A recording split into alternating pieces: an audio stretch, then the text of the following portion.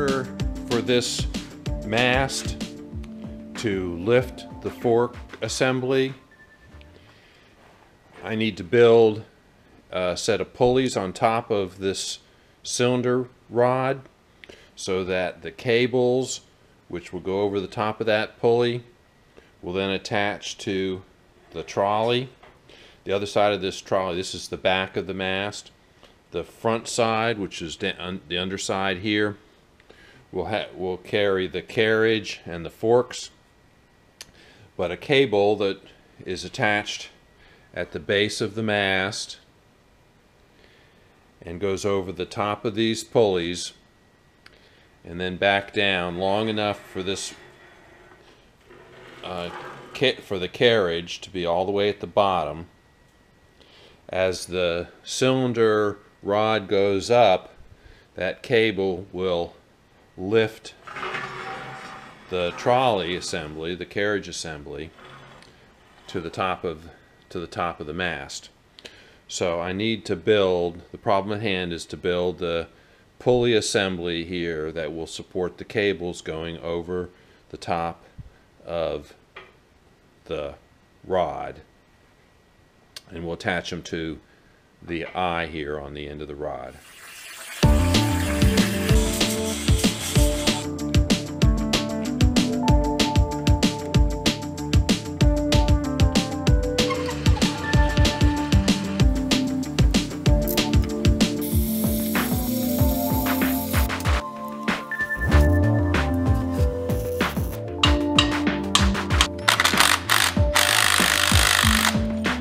Boys, they've been good boys.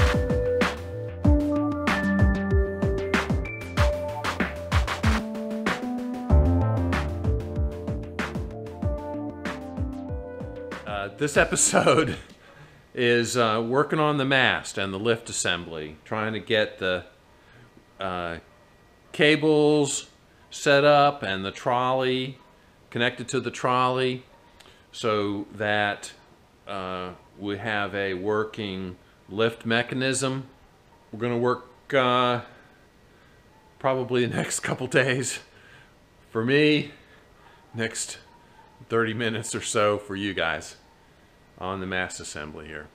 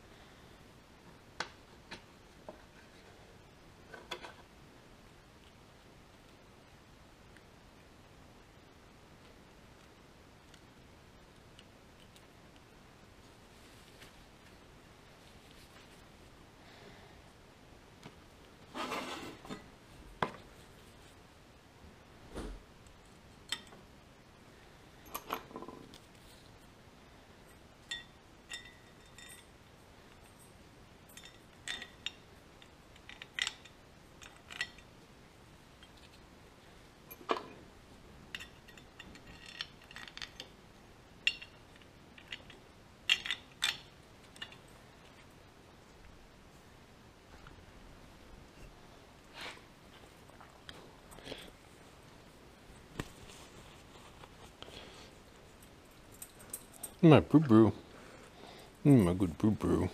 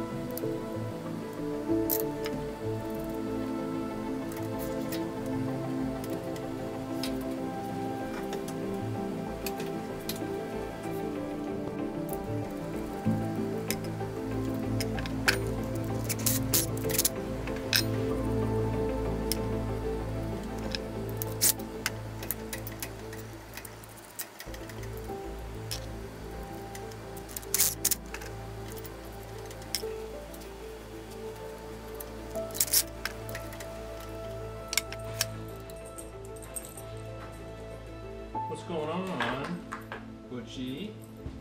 Huh? Brutus? What's going on? Huh? What you doing? Causing trouble outside? Are you causing trouble outside too? Huh?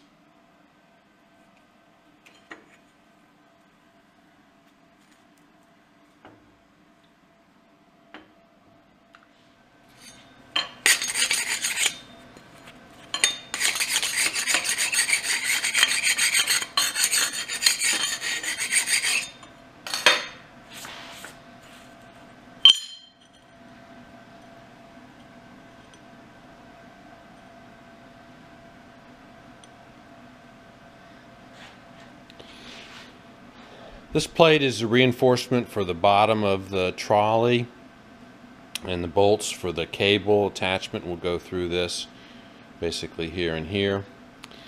And so I'm going to go drill these on the mill, and then we'll come back and transfer punch and use a mag drill to drill the holes through this plate. So this is 3/8 inch, this is 1/4 inch, and this will be on the bottom of the trolley, so it'll support the, just probably overkill, but err on the side of caution, have plenty of strength on the bottom of the trolley, since this is where all the weight of the forks and whatever's on the forks will be transferred to this plate.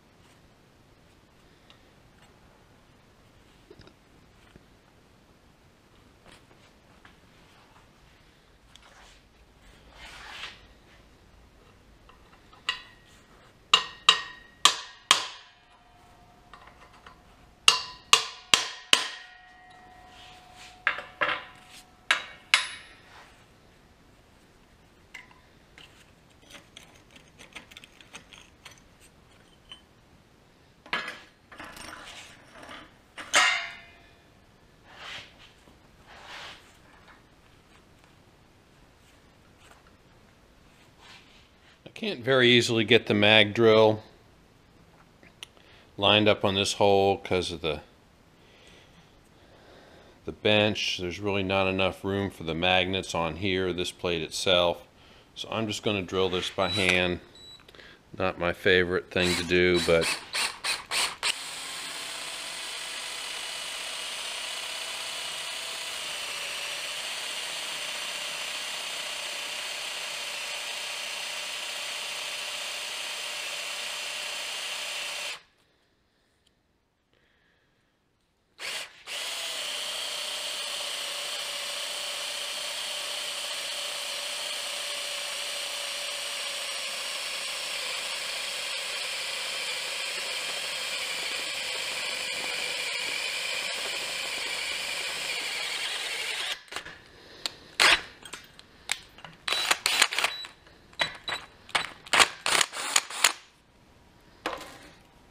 since it's only 1/4 inch, it's not bad.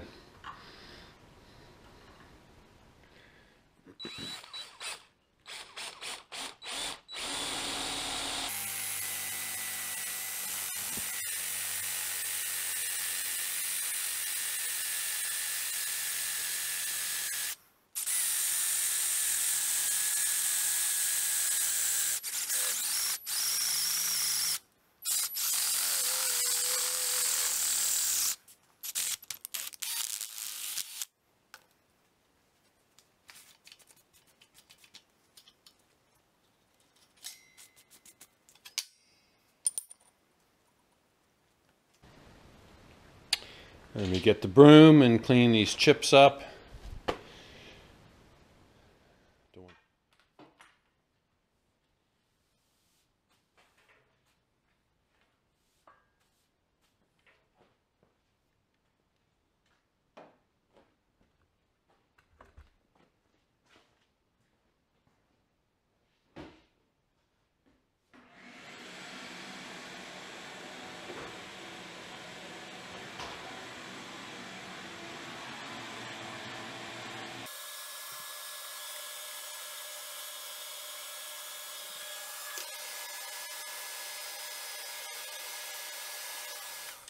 Someone commented a couple months ago about cleaning up make sure you clean up the chips so the dogs don't get into them.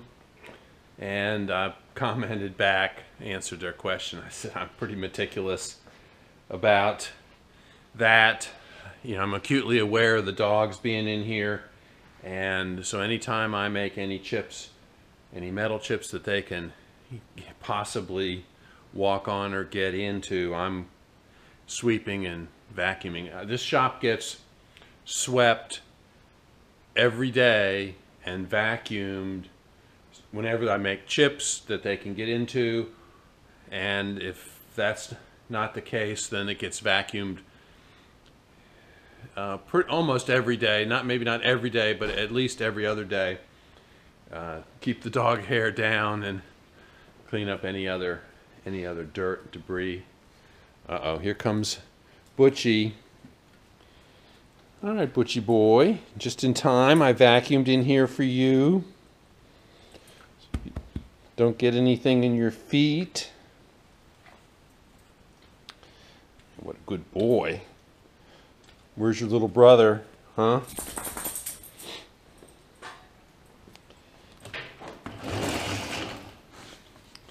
Where's your little brother?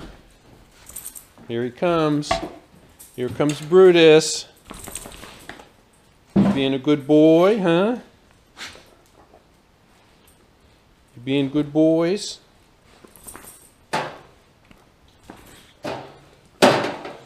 Okay, good boys. Yeah, all right.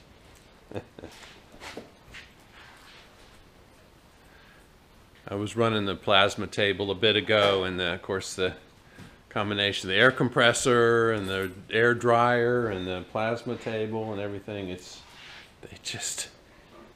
I mean, clearly you don't want them around when you're welding or running the plasma. I mean, I don't think they can see the plasma torch from down where they are, but you certainly don't want them seeing any welding. Hurt their eyes. You've been good boys. They've been good boys. Yeah, my good puppies. I wonder if anybody would like a treat. Anybody want a treat?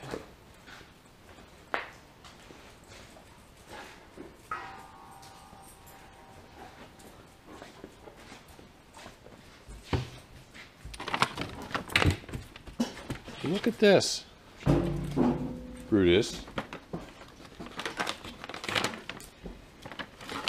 You guys need to sit. Let me get you to sit. Okay, good boys. That's the last of that bag.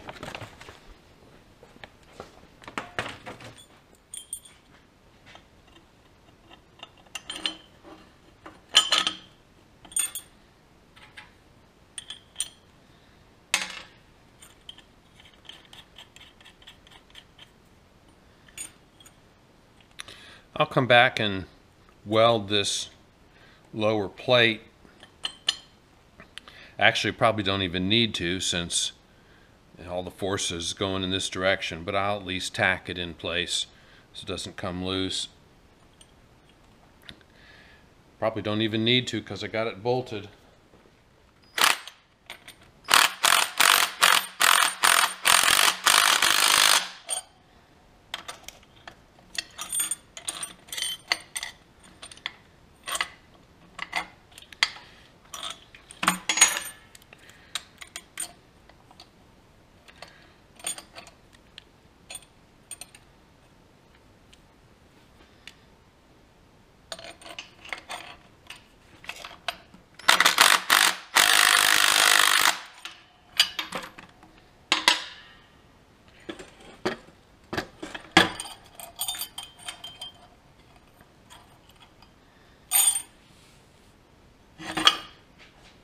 Alright, so those are the cable attachment points.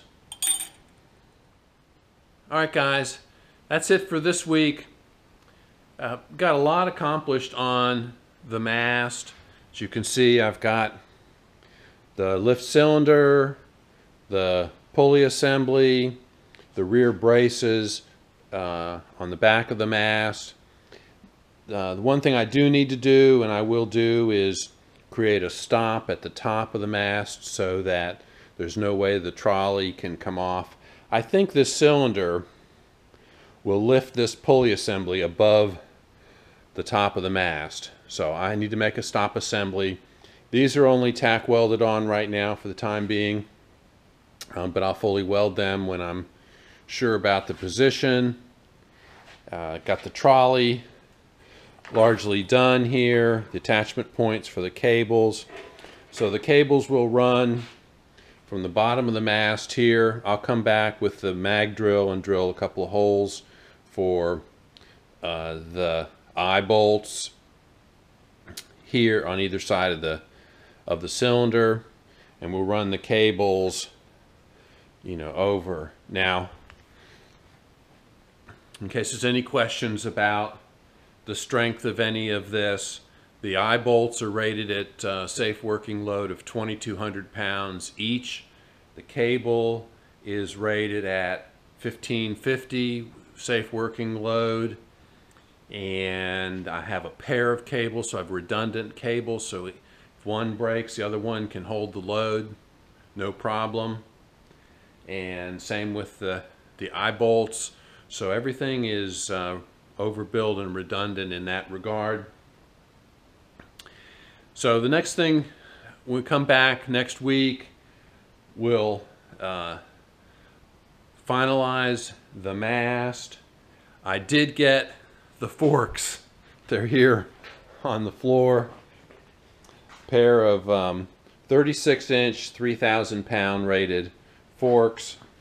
So now I have the dimensions for the attachment points on the back of the forks, so I can start designing the carriage assembly that will eventually bolt to this trolley.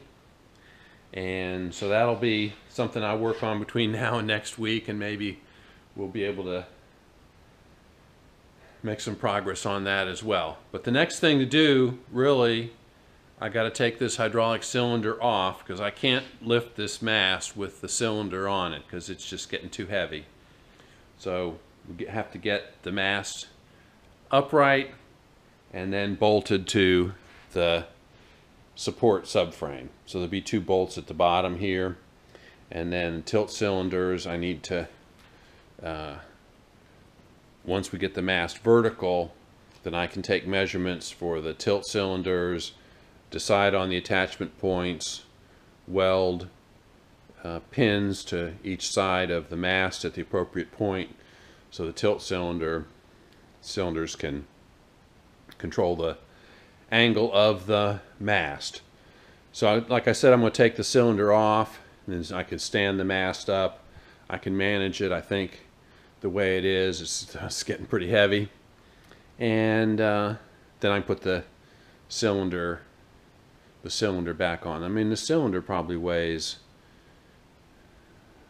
50, 60, 70 pounds, something like that. Don't know for sure, but it's heavy enough that it makes the mast just too heavy for me to manage, and I don't want to hurt myself. So we'll come back next week, continuing to work on the mast, maybe get it set up here on the subframe, and look at the forks and how they're going to be mounted. So thanks for watching. Appreciate a thumbs up, comment, ring the bell, subscribe if you haven't already, and we'll see you guys next week.